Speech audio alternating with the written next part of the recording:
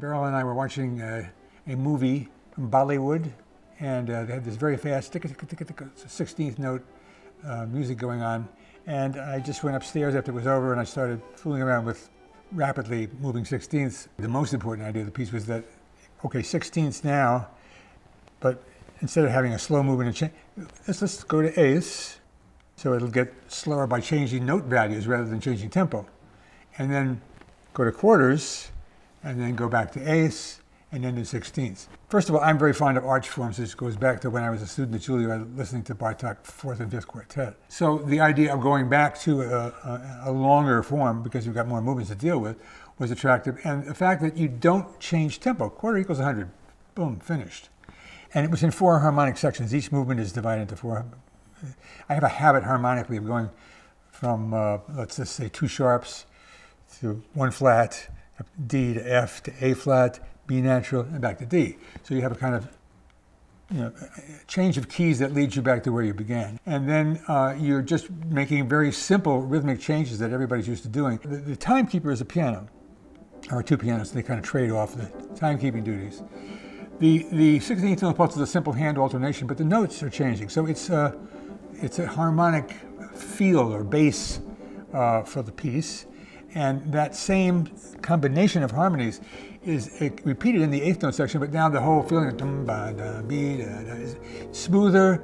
It's not only slower because it's now 8th notes, but it feels differently.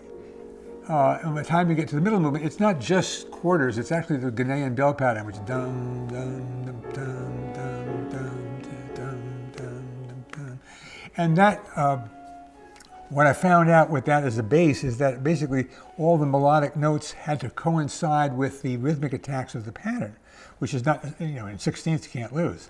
And the 8th's pretty much the same thing. But in that pattern, you kind of determine where the notes of the melody would fall if it was going to work. And so that was, I didn't expect that. And I found, so that forced me to do things which actually throw the melody a little bit off kilter in a kind of nice way.